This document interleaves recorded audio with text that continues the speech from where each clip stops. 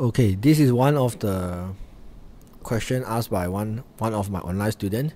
I think this is a set chapter, right? So I'm going to teach all of you how to solve this kind of question. It's not really hard. First, you must understand what's the meaning for universal set. Universal set means all the value in your set. So you will have universal set is a universal symbol. I think it's something like this. Yeah, maybe you can draw better. Okay, from 52 to 65, when you got this symbol without equal, you know you doesn't include 52. So you start from 53. So 53, 54, 55, 56, 57, 58, 59, 60 until 64, because 65 is not included. Alright, this is all the number you have in this question. Mean your P and Q cannot have some value outside of this range. Alright, so then what's your P have? Your P is a prime number. So you can straight away check your prime number over here. So I think 53 is a prime number, because no number can divide by 53. No number can be divided by 53. I mean 53 cannot divide by any number. Alright, so 54 no, 55 no, 56 no, 57 I think yes, 57 can divide by 3, right? Yeah, 19. So 57 is not. 58, 59. Yeah, 59. 60, 61, 61, 61. Yeah, 61, yes. Prime number. 63, no. 64, yeah. So the prime number for P, you only have these three: 53, 59, and 61. Must be careful on 57, because sometimes a lot of students will write it. Even I myself sometimes will write it also. Okay, X is multiple of 5. So you cannot write 5, 10, 15, all this, because that one is out of the range. So you must choose the multiple of 5 from here. We got 55, 60 only. So you got 55 and 60. Alright, you cannot write 65 because this one do not have equal sign. So it's just until 64 you stop it. Alright, then he asked you to find an element in this set. So you must at least understand the set. So I randomly draw out a Venn diagram. So I give it 2 sets. So obviously what? Both of them do not intersect, because they do not share any same number over here. So I call this one P, this one is a Q.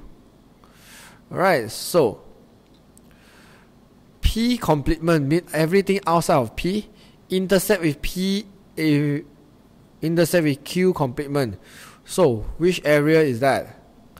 If the question say like this, P complement intersect Q complement will be everything outside of these two circles. This is what we call P complement intersect with Q complement. So we've got something like this. This is the. So from here, you must understand something, which is whatever inside these 2 sets, I'm not include in my final answer. So what do I have in my final answer? So the element in this set will be. So I start from 53. I got the 53 here, so cannot write it. So it will be 54. Okay, done this one. 55, both also got, cannot use it. And then, yeah, 56, yes. No one, right, 56, it will be 56. Then 57. Yes, so 56, 57, 58. 59. Yes, here got 59, right? So you cannot include 59 here. So 60, here got 60, you cannot include 60 because it must be outside of these 2 range. So here got 61, cannot include 61. So start first, 62, 63, and 64. Yes, then you have done. Alright, so means all these element is the green color over here. Means they're outside all the P and Q. Because P and Q over here, you will have 53 inside, you have 59 inside, you got 61 inside. Same to here, you got 55 and 60. So green color one must be outside of all this. So this is what they're trying to tell about this question. Of course, you must able to draw out the Venn diagram for this one in order to solve this kind of question. Alright, so last part before I end this video, I'm going to teach you how to draw this part. Actually, it's quite simple. Let me draw this one bigger. Alright, this is P and Q. In this case, they do not intersect, but sometimes they do intersect. Alright, so I'm going to use different color to explain to you, but I use some light color. Okay, first they say outside of P, right? So I'm going to draw everything outside of P. So I call this one as P. So everything outside of P, I'm going to draw it. Because P complement means everything outside of P, right? So I'm going to draw everything outside of P. Include the Q also, because Q is outside of P also. Alright, so yeah. So this is P, this is Q.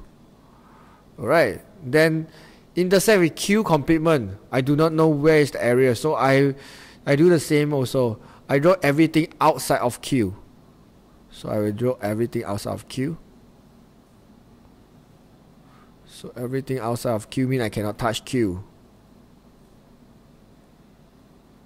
Yes, this is everything outside of Q. So if the question says P complement intersect Q complement, you from this diagram you have to find those area who have two color one, which is, you see, this means all the outside, because inside here means only have one color. One color is not included, so therefore you only got everything outside of P and Q, which is everything outside here. Alright, if the question changed to P intersect complement union Q complement, okay, in these cases no matter one color or two color, all you need to include.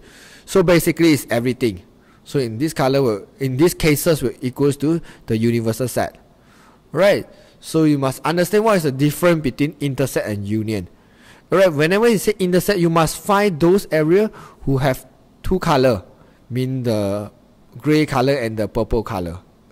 Alright, inside of P and inside of Q I cannot take. Why? Because they only have one color. Alright, so unless it's union no matter one color, two color, all we take.